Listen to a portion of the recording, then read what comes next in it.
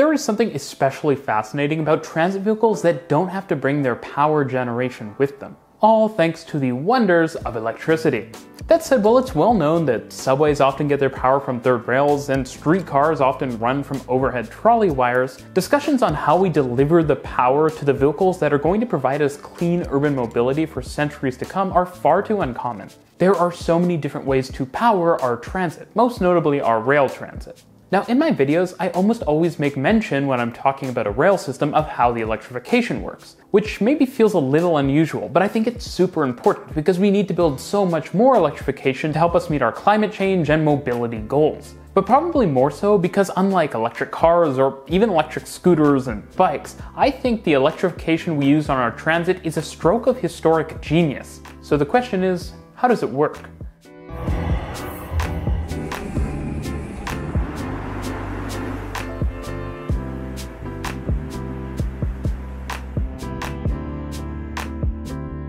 If you enjoy this video, make sure to leave a like and subscribe. It really helps.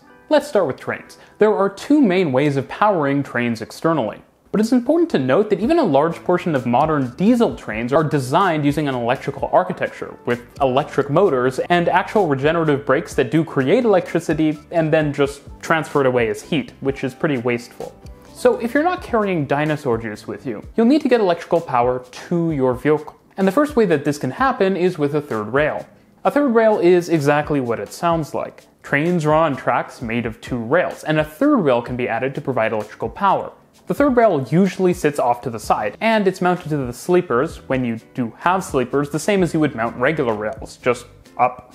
I should also mention that the third rail will often switch sides of track, depending on things like curves and switches, but also to be spaced out further from passengers at locations such as platforms, where it's possible. Now, third rail is probably most commonly known for being widely used on metro systems, like say the New York subway and the London Underground. Just kidding about that second one, I actually lied. The London Underground is actually pretty unique in that it uses a four-rail system instead of just a simple third rail in many places. You see, it does have the regular third rail off to the side that you see on many metro systems, but it also has a center-mounted fourth rail, which allows the circuit to be closed. This type of approach is actually more common than you might think. For example, in Vancouver, the original SkyTrain lines also operate using two power rails. And in Paris and Montreal and Santiago, the rubber-tired trains you see there also operate using two power rails. That probably makes you wonder, how is the circuit completed if you do just have one power rail? Fortunately, since trains do run on metal rails, one of the running rails can be used for that purpose. Now, you're also probably wondering, how does the train actually connect to the rail? And the answer is generally via a spring or pneumatic shoe which is pressed up against it. This shoe is usually mounted on the bogies or the wheel sets of the train, and this allows it to slide along the rails as the train moves along. As it turns out though, the third rail and the third rail contact shoe aren't always designed in the same way, as you probably expected. Third rails can come in three main forms, depending on which rail system you're talking about. And that typically has to do with the way that the third rail shoe contacts the third rail. However it contacts it. The most common form of third rail you probably think of is top contact third rail, but there's usually some sort of cover piece, at least in the places where passengers usually are, to protect people from stepping on it.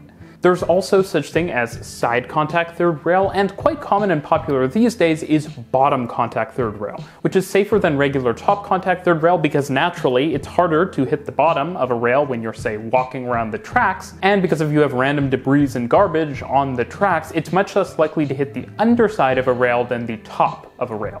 Now, you might think that such a system is only for subways or metro systems because you couldn't risk having people so close to that third rail, right?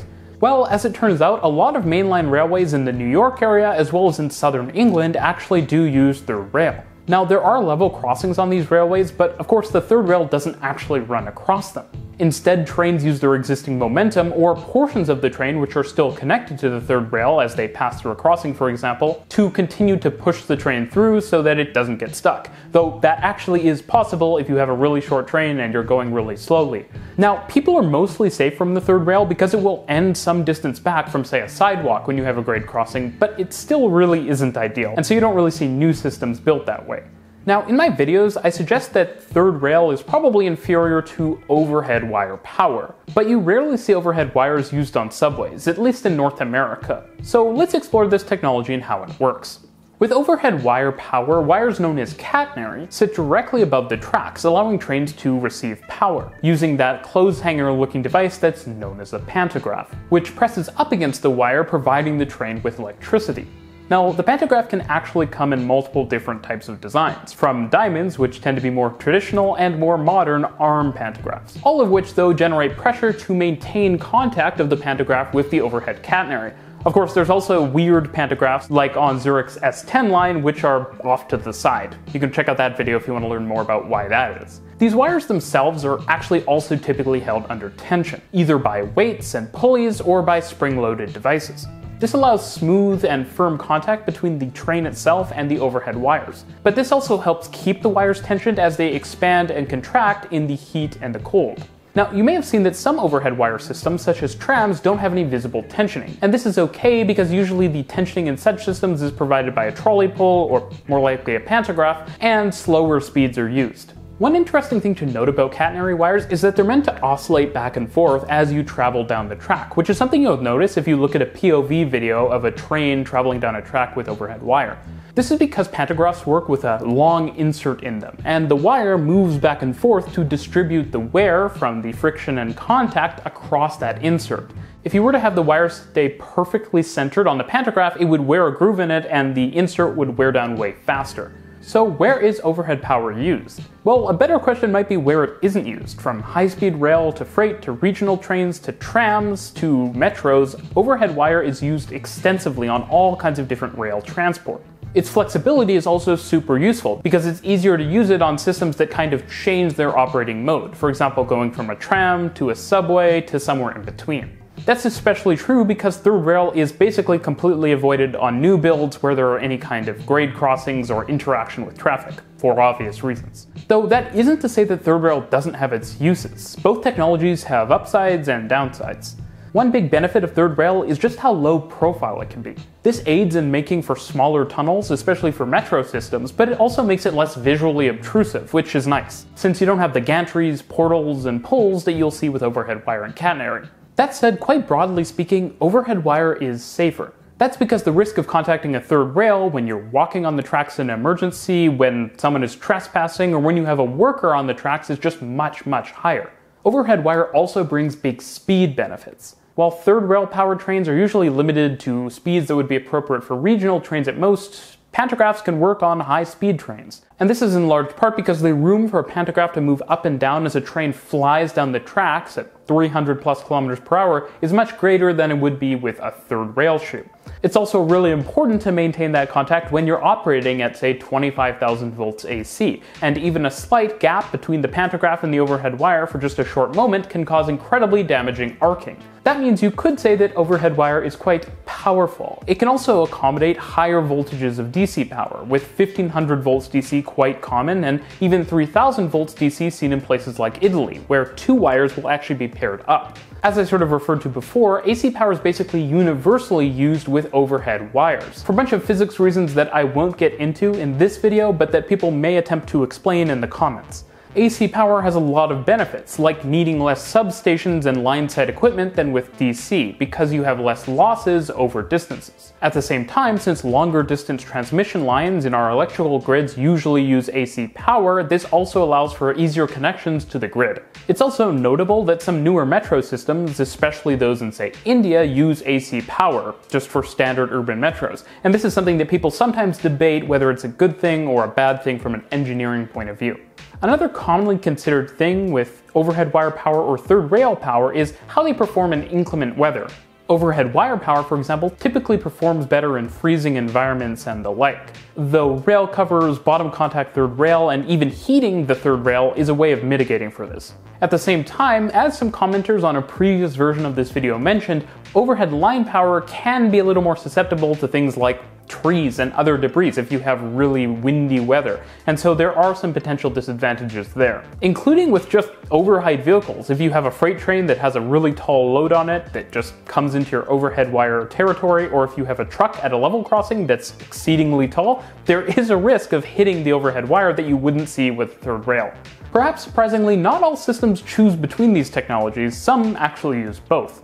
Thameslink, London's first RER-esque through-running regional railway, is actually one of those systems. To the north of London, the system operates on overhead wires, and to the south of it, it operates on third rail. If you actually go to some of the city centre stations, you can see the pantograph being raised or lowered to change modes from third rail to pantograph power.